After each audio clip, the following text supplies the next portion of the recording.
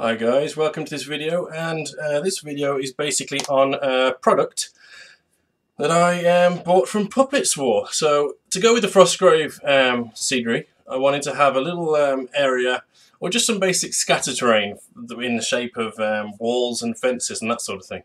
And I was hunting around the internet and I actually found that Puppets War do a really good value section of basically graveyard fencing almost. So I really like the idea of making a section of the table into basically what is a graveyard. So I need to buy or make the mausoleum bits.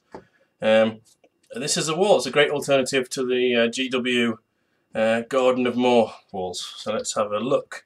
What I've got here is two sections. The kit comes with 1, 2, 3, 4, 5, 6, 7 sections like this. 3 of them are this ruin type, and 4 of them look like this. Now, kit comprises of a couple of bits. You also get these gates here, and you get the doors to go on them as well. They come with the walls are basically like this, and then you get like these sections here, which basically slide. I can do this. This one's a bit bent, I think. Slide into the wall like that. Of course, I've used the wrong one here because this one's supposed to be damaged, like this bit here on this wall. But it's a really nice kit. I was really pleased when it came. There's a lot of detail, like with the destroyed bits here. You can make it so that you've got several entryways into it. You could also, I suppose, damage these sections even more and make it so that people so it can be walked through the centre there. But yeah, there's not really much else to say other than I'd like to recommend it to everybody, but if you're impatient like I am, it actually took 2 weeks for them to even send these before I got the delivery notice. I don't know what happened, whether it was a Christmas delay. I honestly don't know, but Puppets War took an age to send these, and I guess I'm used to Amazon now. I've got the Amazon Prime service, so if I see something on Amazon that I want, it's got the Prime sticker on it, I'm going to press buy because I know I'm going to get it the next day. Even if I'm ordering it like 8 o'clock the night before, I will get it the next day. And to wait 2 weeks is a bit of a sort of old culture shock for me.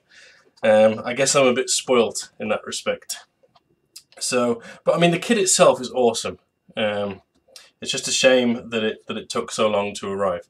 One of the things I have just noticed is that in my rough handling and storage of these, some of the spikes on the top of the fence have actually been damaged. You can see a couple over here as well. I can see them in the bag.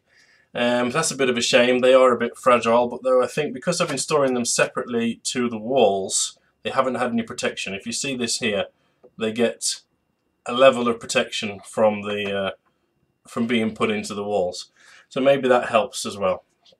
So that was it really. Just wanted to show these. Great alternative, and really looking forward to getting these painted up and on the table.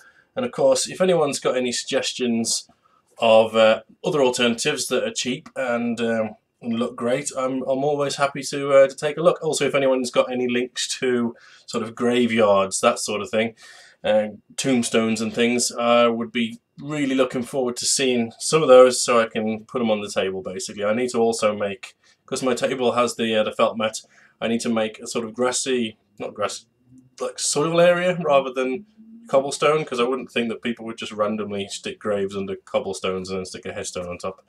That would look a bit weird. Right, nothing left to say other than thank you very much for watching. Like the video if you liked it. If you weren't happy, give me a thumbs down. As I say, comments are always welcome, and hopefully I'll see you in the next one. Thanks.